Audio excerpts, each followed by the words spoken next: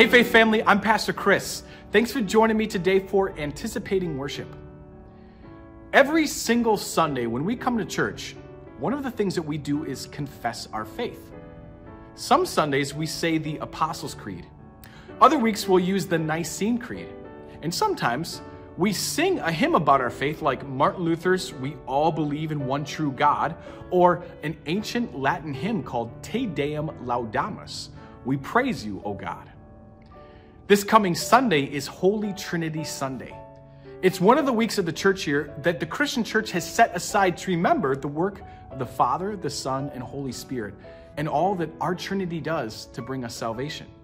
And on this specific Sunday, we're going to use another ancient statement of faith called the Athanasian Creed.